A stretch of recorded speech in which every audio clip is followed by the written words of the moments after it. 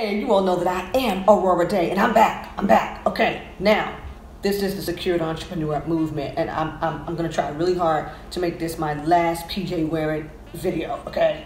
Because this is just ridiculous, okay? But in the past hour, as I was really getting ready to face this day, okay, because now, as many of you know, I'm not going out to meet clients. We're meeting on Skype. So, Mr. Aurorah, got to put some face on. I gotta curl my hair at some point, put on some real clothes, okay? However, I'm going through the emails as I'm getting this thing together, and this is a good one. I haven't responded to the email yet because I said, okay, this is a video, because this falls right in line. Now, I don't know when I'm going to get this video up because I told you in the last video, which was an hour ago, that I'm a 5 a.m.er. It happens. That I was going to put the podcast up first, okay? So by the time you get this, the podcast would have already been up. However, this young lady emails and she's saying, how does a business qualify to be essential? Because aren't only essential businesses supposed to be open right now? Why is it that when I'm going to the supermarket, I'm seeing the Target is open?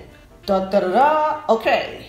I said, this is a bona fide lesson right here for all the secured entrepreneurs who, if you are considered a non-essential business, it's time to take some tips from Target, okay? Because Target has caused themselves to be essential. Why? Because they are a supermarket, okay? They are a supermarket, all right?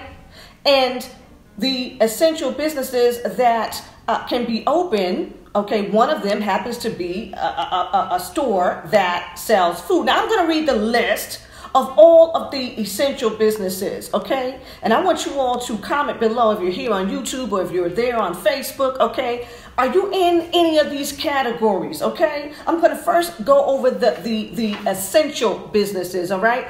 Fire services, law enforcement agencies, emergency medical services, and public safety agencies. Healthcare services, businesses or organizations that provide food, shelter, or critical social services for disadvantaged populations. Utilities, okay? Trash collection, home maintenance, repair services, auto repair services, and trucking service centers. Grocery stores, supermarkets, hardware stores, convenience and discount stores.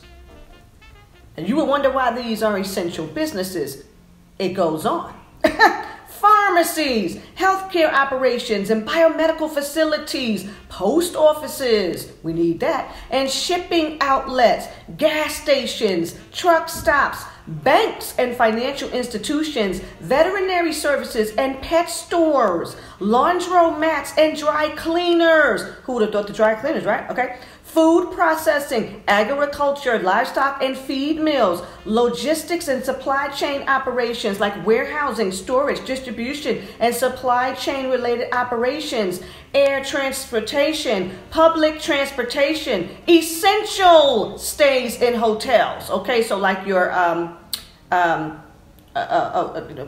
commercial lodging, dormitories, shelters, and homeless encampments. You know, the hotels that you stay in that has a refrigerator in the kitchen, all that. Child care centers and daycares operating in accordance with requirements set forth by their licensing authorities and COVID-19 guidance. Okay, where are you in that whole list? Where are you in that whole list? And my response to the email, okay, which is going to be this video, I'm saying, you heard all of that, okay? These people are in business. We have a president who's constantly saying the whole world is shut down, but did you hear how many companies are in business right now? Okay, so now I'm going to call out the non-essential businesses. Non-essential services and sectors will include, but are not limited to, entertainment and hospitality, including but not limited to strip clubs and brothels, casinos, concert venues, arenas, auditoriums, stadiums, large conference rooms, meeting halls, and cafeterias. So you ain't getting no love in the club, okay? Recreation and athletic facilities, including but not limited to community and recreation centers, gyms, health clubs, fitness centers, yoga, bar, and spin facilities. That's really specific. Beauty and personal care services and facilities, including but not limited to barber shops, beauty, tanning, waxing, hair salons, and nail salons and spas. They don't want us to get our beauty on, okay. Retail facilities, including shopping malls, except for pharmacy or other healthcare facilities within retail operations. Retailers are encouraged to continue online operations with pickup and delivery. Now, Target is meeting all of this. Target is meeting retail, pharmacy, as well as grocery, okay? And to the young lady who sent the email, I'm wondering if you also have seen these restaurants have a sign, and I even seen the Office Depot have a sign out there. This is for pickup and delivery, where you just drive up and they bring your stuff out and put it in your car and you go on about your day, okay? What I find most interesting about the list, okay, which is why it is cause for concern for a majority of you who are emailing, these things that have been called out for the non-essential are things that most sole proprietors would be doing. Listen, a barber, hairstylist, teaching yoga, teaching spin class, independently, okay? These are mostly things that, what do you call it? The lady who does my nails, the nail technician, these people who do the kiosk in the mall, things like this. These are all sole proprietor things, okay?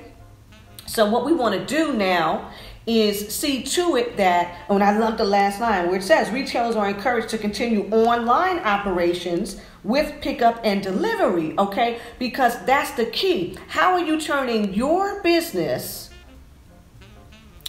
into a sense, what the world would deem as a business that is essential to people? Now, here's the part, okay? All these things that we named, we called out, okay? These are some essential things to a lot of people. And I'm going to start with the entertainment, because some people need to hear music because sound is helping them, okay? Some people need to move their bodies, they'll go crazy if they can't move around. There are people who need the strip clubs, okay? There are some individuals who, they're not going to make it through the day. They're not going to make it through the end of the week. They have to have that type of stimulation in the brothel. They need to go there, okay? These things are actually essential to people, okay?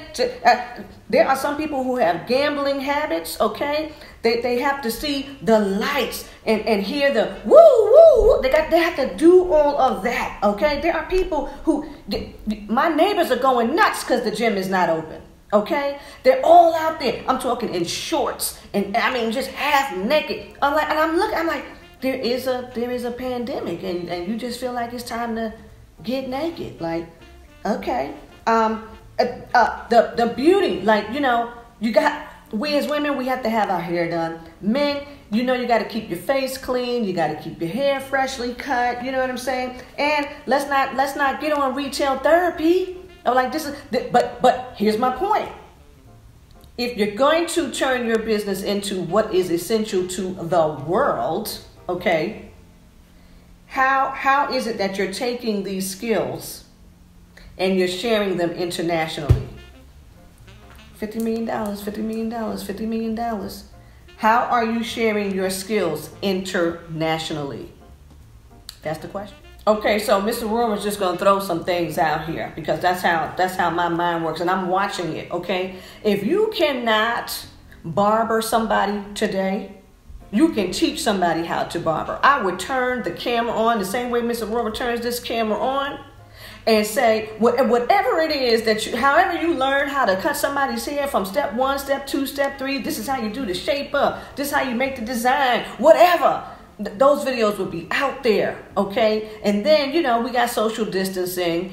You might find a way to actually, bring a client in here or there in your home. I don't know, however you want to do it. But the same goes for the ladies who are doing hair, who are doing these wigs. You already see it. These girls are out here teaching you how to make these wigs. They're teaching you how to do the weaves, okay? They're selling hair, or they don't even have inventory of the hair. Once again, and I don't know, when this video is going to be up or whatever, but I talked about it in one of these last 2 videos where they have a drop shipping situation going on. They have a drop shipping situation, okay? So they don't even have to buy the inventory. And everybody knows that if you're into hair, if you're into skincare, if you're into makeup, if you're into lashes, if you're into Aurorah Dey parfum, somebody's buying it today. I see the Amazon truck out here at least seven, 8 times a day. Okay, sometimes 2 and 3 at the same time. Okay, because what did I just say? People want their retail therapy. Okay, so you have to relax this whole, essential and non-essential business situation, because whatever it is that you do should be essential to your audience. If you are a tarot card reader, there are a lot of people who love the tarot. Okay, that's essential. That's essential. Right? Let me tell you what's essential to Miss Aurorah right now. Right now, I'm worried about keeping my face together. That's essential. So I'm talking to people. Hey, look at here. What kind of facial can I get? What kind of microdermabrasion, lift, whatever the hell you're going to do to me? That's essential to my life. Okay? The same way people are hoarding TP out there. Okay? I want to hoard some skincare. I want some facial products. All right? I want some Aurorah Dey parfum. So does little King David. He has an Aurorah Dey parfum. I'm not going to get into that, because you all know how I feel about the fur baby. Anyway, my point is, turn your so-called non-essential business into an essential business. Okay? Turn your non-essential sole proprietorship into an essential company. Okay? Because this list of non-essential businesses, to me, that's just disrespectful. You're not getting no respect. Okay? Don't get me started. Don't get me started. Because I could really go in. But I'm not going to do that. Not today. Because we got too many things to do. Point is, okay? Do not view what you do as non-essential. Do not view what you do as non-essential, because you can take your skills, your talents, your gifts, your abilities, and create a demand for them. That's what Miss Aurorah wants to say in this hour. Okay. Mess around, I'll make another video before my first client call, okay? Now you all know you can find me, Miss Aurorah, at AurorahDayConsulting.com. And until next time,